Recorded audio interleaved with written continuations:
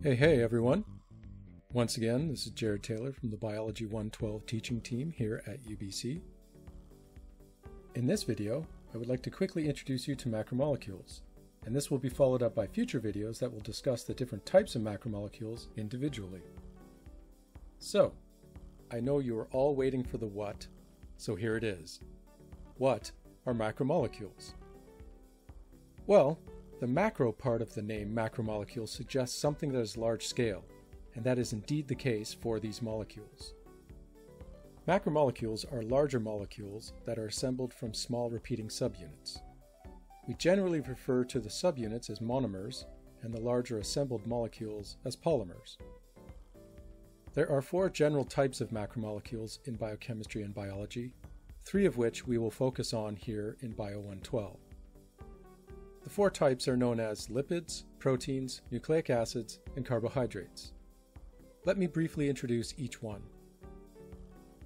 As macromolecules go, lipids are a bit unusual for reasons you will see in class. The repeating subunits that make up the individual lipids are not something we worry about in this course and will be left for more advanced biochemistry courses. In Biology 112, we are more interested in the lipid itself as the repeating unit, and in this case, a phospholipid as shown here. Phospholipids can assemble into a lipid bilayer, which is the lipid-based structure we are interested in here in Biology 112. Lipid bilayers form the base structure of all cell membranes, and we will spend a good chunk of time discussing them in class.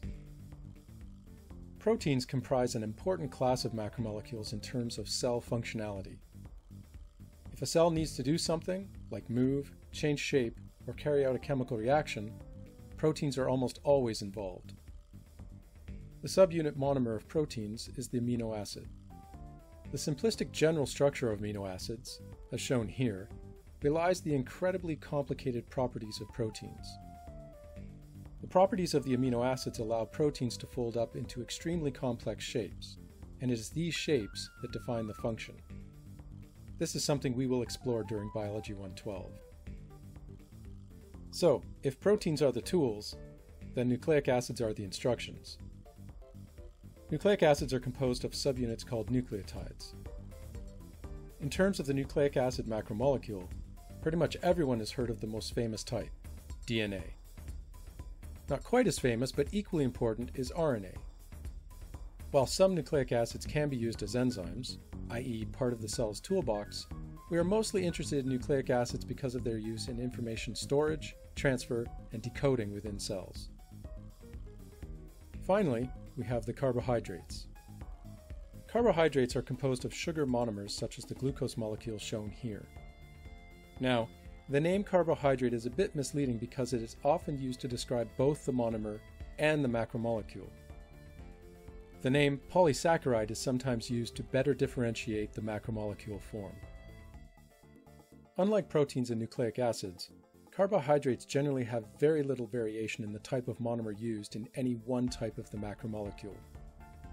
For example, the starch macromolecule shown here comprises only glucose monomers. Carbohydrates are important for both structure and energy storage in cells.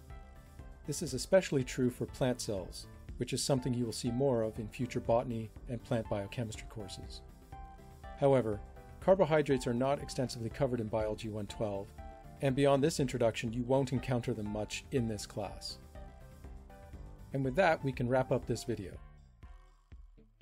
That should be enough of an introduction to give you an idea of what macromolecules are.